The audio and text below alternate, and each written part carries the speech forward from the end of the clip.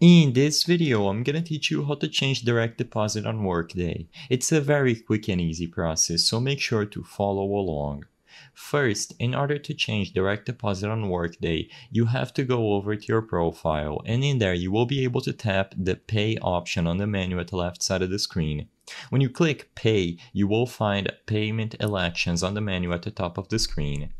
In the Payment Elections tab, you can find all of the accounts that you have assigned, and if necessary, you can add new ones by tapping Add, or alternatively select Edit on the right side of the account.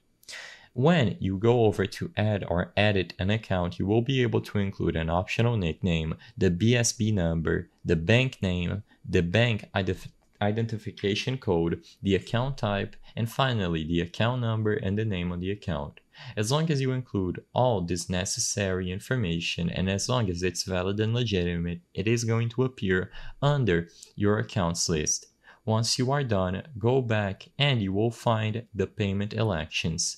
You will be able to add new ones at any time, so tap the plus sign and fill out all of the necessary details.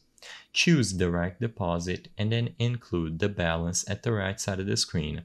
As long as you set it up properly through this window, it is going to appear on the payment elections window and ready to go. Make sure that you have an account properly set up and the direct deposit is correct, and you will be able to change the direct deposit on Workday at any time. You can manage it through this window anytime you wish. I hope I was able to help you on how to change direct deposit on Workday. If this video helped you, please be sure to leave a like and subscribe for more quick and easy tips. Thank you for watching.